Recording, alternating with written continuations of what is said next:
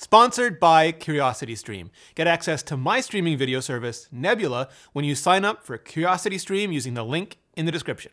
Speculation about Apple transitioning some or all of its Mac computer lineup from Intel to ARM is running hot and heavy again. This following an offhand rumor by supply chain exfiltrator extraordinaire Kuo Ming-Chi earlier this week. I've already done a whole video on how Steve Jobs' famous keynote announcing the previous PowerPC to Intel transition could be replayed almost note by note for an Intel to ARM transition. Hit subscribe to see all of it. So now I want to touch on what happens next, the transition itself. I'm Rene Ritchie and this is Vector. A decade and a half ago, Intel was already making commodity x86 chips for everything, from laptops to desktops to workstations. In other words, everything Apple needed. Right now, publicly, Apple is only making custom ARM chips for tablets, phones, and even lower powered devices. Sure, those ultra-mobile tablet chips are, as they say, screamers, and in terms of power efficiency, put everything in the same class to utter desolate shame, including and especially Intel.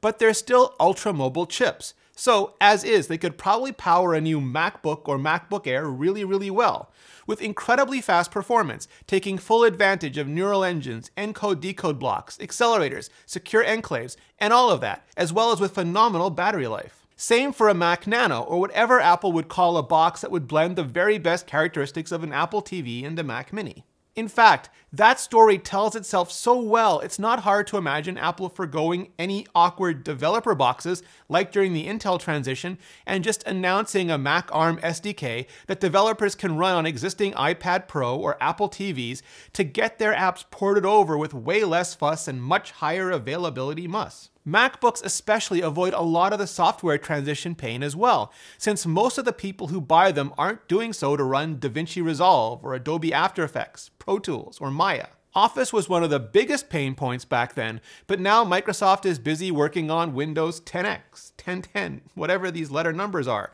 and its own ARM transition.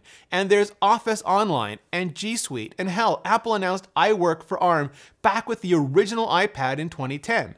Office for iPad has been around for years already as well, and so have a baker's dozen of Adobe apps, and so many indie apps that make such incredible use of Apple's cores and kits and metals that, with Catalyst now and SwiftUI soon, could make more than enough tools available for anyone using an ultra-mobile ARM-based Mac going forward. Especially since Apple hard-killed 32-bit Mac apps this year, greatly reducing what would have to be ported, much less emulated over.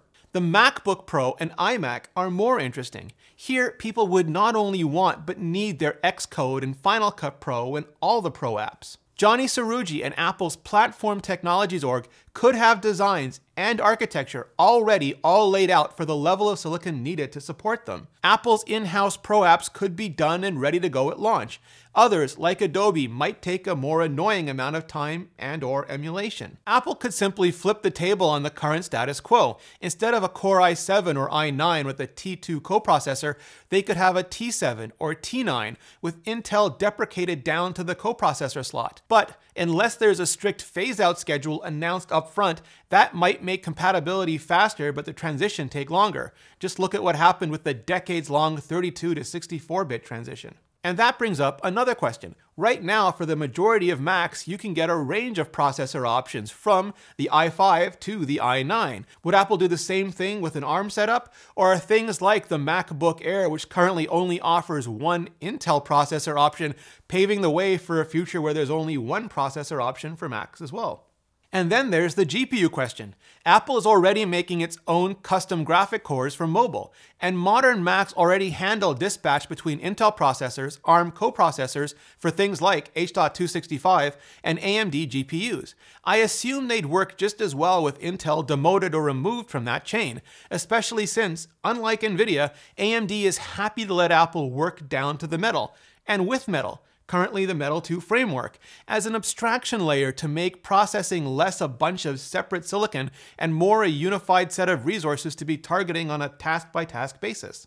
The Mac Pro and the iMac Pro are, of course, the most interesting. Apple just released the brand new Mac Pro, and because it's so modular, it could easily last customers a decade. That means the workstation could have both the biggest challenges but the least immediate pressure. Again, Johnny Srouji's team could very well have massively multi-core ARM-based blades ready and chomping at the literal bits.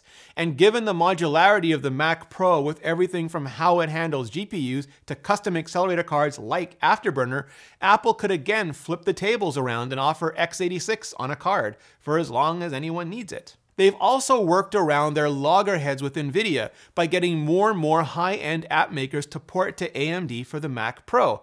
So maybe even a workstation transition won't take as long or be as painful as it might otherwise have been. Yes, Apple absolutely mismanaged the Mac from like 2015 to 2018, took too many wrong turns and sacrificed too many resources to far more popular products.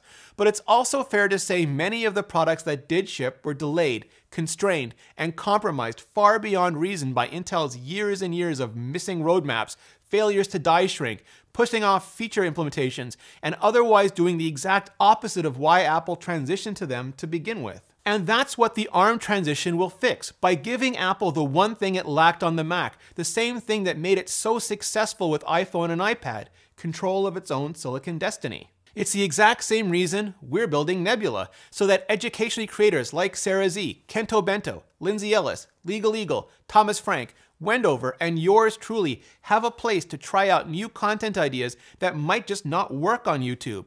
I mean, just take one look at Real Engineering's incredible Logistics of D-Day original series. And because Nebula now comes bundled with CuriosityStream, you also get access to thousands of documentaries and series, like Secrets of the Solar System. Talk about logistics. It's the ultimate guide to our little corner of the universe, told by the dedicated people who sent spacecraft up and out to explore the sun, the planets, and so much more.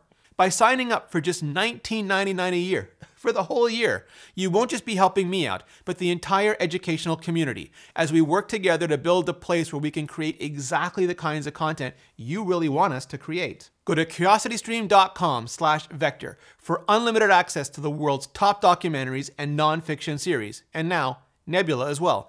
And enter the promo code VECTOR to start your membership completely free for the first 31 days. Thanks CuriosityStream, and thanks to all of you for supporting the show. So, has the Mac been living a triple life?